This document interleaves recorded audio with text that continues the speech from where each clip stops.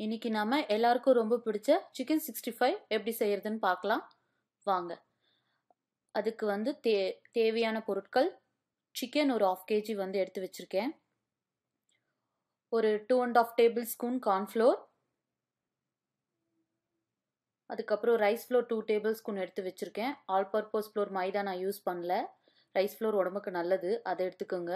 அப்புறம் ginger garlic paste 2 table spoon, turmeric powder, garam masala ஒரு 1 table spoon, உப்பு ஒரு 1.5 டேபிள் ஸ்பூன், சில்லி பவுடர் வந்து ஒரு 2 டேபிள் ஸ்பூன், அப்புறம் ஒரு எக், அப்புறம் வந்து ஜீரக பொடி ஒரு 1/2 டேபிள் ஸ்பூன், பெப்பர் ஒரு 1/2 டேபிள் ஸ்பூன்.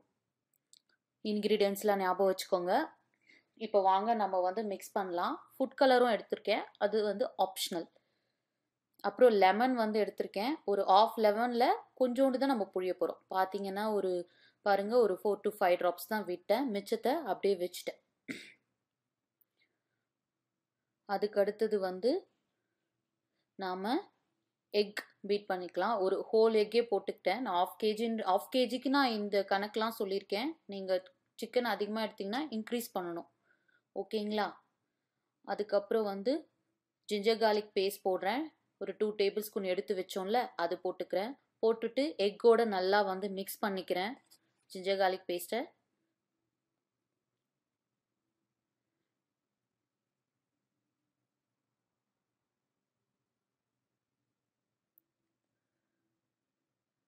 மிக்ஸ் பண்ணிவிட்டு அதுக்கப்புறம் எடுத்து வச்ச 2 table spoon rice floor, 2.5 table spoon cornflour, 2 table spoon chilli powder, அதுக்கப்புறம் 1.5 டேபிள் ஸ்பூன் சால்ட், அப்புறம் ஆஃபாக எடுத்து வச்ச சீரக பொடி, பெப்பர், டர்மரிக் பவுடர் எல்லாத்தையுமே சேர்த்து நல்லா கலந்துக்குங்க.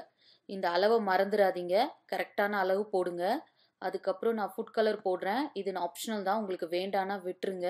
ஃபுட் கலர் போட்டும் நான் நல்லா மிக்ஸ் பண்ணிட்டேன். பார்த்தீங்களா, நல்லா மிக்ஸ் ஆயிடுச்சு. இதுக்கு அடுத்தது வந்து நான் சிக்கனை போடுறேன். சிக்கனை போட்டு நல்லா வந்து மிக்ஸ் பண்ணிக்கலாம்.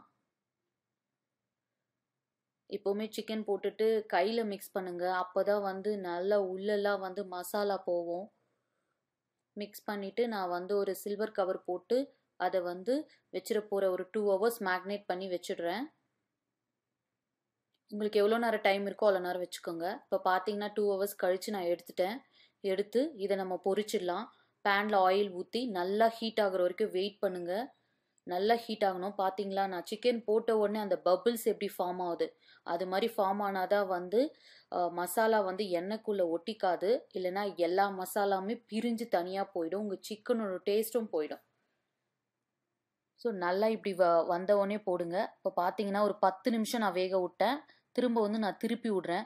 மீடியம் ஃப்ளேமில் வச்சு குக் பண்ணுங்கள். ஹை ஃப்ளேமில் வச்சிங்கன்னா வெளியே வெந்துடும், உள்ளே வேகாது.